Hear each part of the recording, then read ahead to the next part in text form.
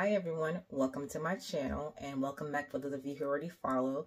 And so today I have a painting that I did. It's on an 18 by 24 board, right? So it's on a birch board. And I show you the prepping in the back of the painting, like as far as the wood itself. I started with the tape and everything else, flip it over, show you how I prep that piece, and then you'll see me go through two paintings, right? The first one I did not like, so I scraped it, and the second one I liked, and then towards the very end where I'm supposed to be blowing it out for you and adding my last color, it gets off, right? But I do show you a picture at the end of the results, and I think it is stunning. It just dried, and so I'm going to be adding some resin to it at some point in time, but just not anytime soon though. But I hope you do enjoy the painting. I'm going to list all the colors that I use and any other information in the description of the video. So stay tuned, and I hope you enjoy it, and I'll see you soon. All right, so here I'm just mixing my base. This is a custom blue that I made. This is my baby, and so it's one of those things that I love to do. And this blue is one of my, well, actually, it is my favorite blue to create. And so this is what I'll use for the base. Now, you'll see later, I do scrape the painting, but it's okay. All right, so here is the back of the wooden panel. You see it's been taped with some painter's tape. I have the jumbo push pins on the back of this. The push pins I got from Amazon. And the wooden board itself, I got from, I believe it was Jerry's Autorama. So you can check those out. I am ready to paint with this. I can't wait to show you the final product.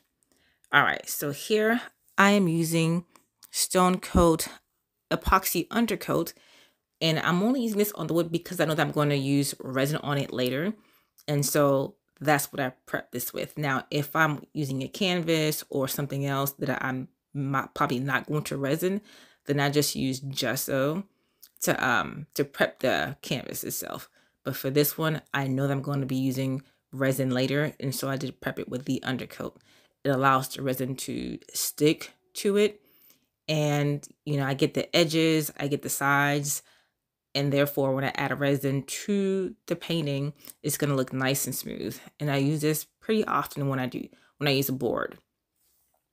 All right, and then so up next, you'll see that is dried. I think I let this one dry for a few hours because I went out to run errands. So this is my base that I'm pouring on the board. And I'm going to use a palette knife to spread it across.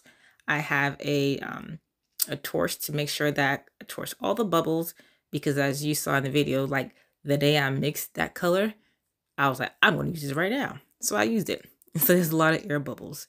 And so this is just me spreading it out, making sure I get the sides and everything else. And then later you'll see me adding some colors. Now I will list all the colors in the description below. So this way you'll have that information. But I do want you to see the first painting. I did not like the composition or how things flowed. And I did not see enough of that pink color that I wanted to pop out of the painting. And that's why I scraped it. I think the gold overtook this painting the first time. And then the second time that I do it, you'll see me adding all the colors except for the last color, which is a lighter blue. So again, I will add that in the description below. So you'll have that extra color that you did not get to see. But then you'll see the final results later on at the very end. Enjoy the video, and don't forget to like, comment, and subscribe. And I'll see you guys again soon. All right.